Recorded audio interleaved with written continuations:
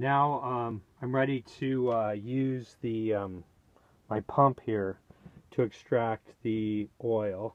I've already pumped. I pumped up my tank 50 strokes, and I'm going to put this hose down in here.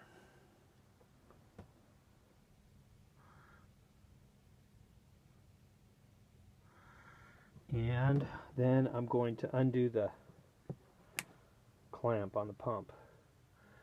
You can kind of see the oil starting to flow in there.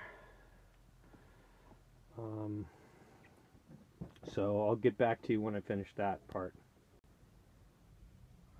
Okay, so I read online that you're supposed to put in the Delo 400 SAE 30 oil.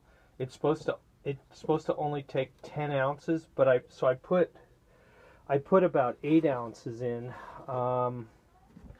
and so I'm gonna probably see how it works with 8 ounces. So I'm just gonna pour this in with this measuring cup.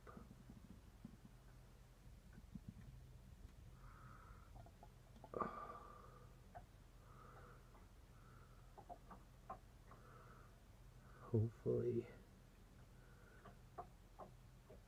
it's not going to overfill it. Oops, spilled some.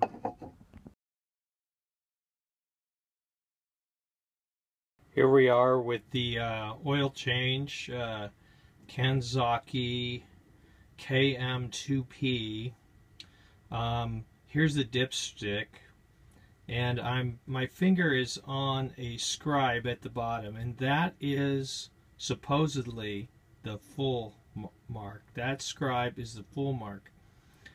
This brown area or black area is I think where it was sort of overfilled for a number of years. On the case of the transmission it says 0.8 liters. However, according to sources that I have talked to, the amount that you can suck out with the oil changing device is 10 ounces, and you have to put back in 10 ounces. So the other thing is, when you check the oil, you need to make sure you don't screw down the oil cap. So this is the proper way to check the oil. You just don't screw it down, just pull it out, and then you can check it